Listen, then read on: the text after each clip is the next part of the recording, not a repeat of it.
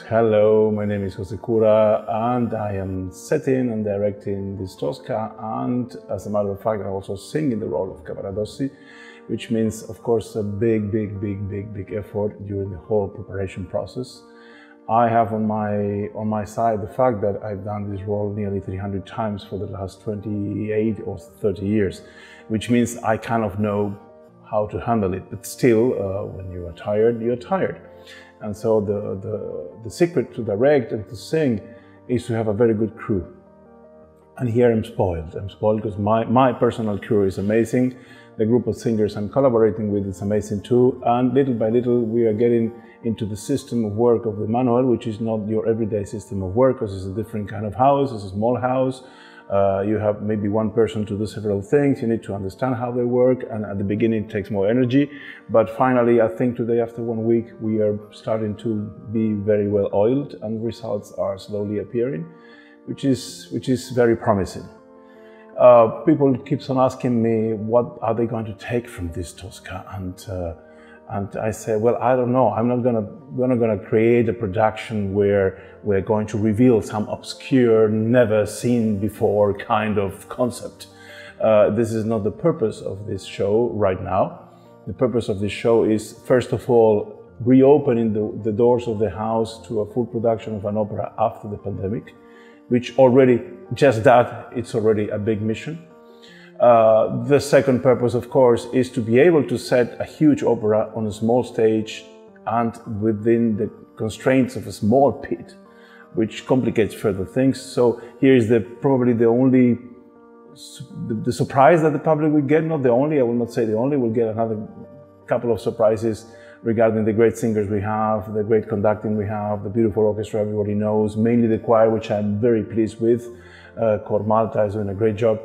But on top of that, the aesthetic surprise would be to see that there's no orchestra in front of the set, but the orchestra is behind the set, but it's not seen. It's not like a semi-stage concert where you can see the orchestra. The orchestra is behind a backdrop that imitates the bricks of Malta, so it will create some atmosphere. And in front of that, using also the pit, but leveled to the level of the stage, the whole action will take place. And I think that's for maybe a premiere in Malta, to use the stage in such way. If it works, it could set a good tool to do other big operas in the future, something that was missing in the Manoel for the reasons that everybody knows. The size of the house mainly, it's a Baroque house, and that's it. So we are very hopeful it's going to work, and that will open a great future for other titles.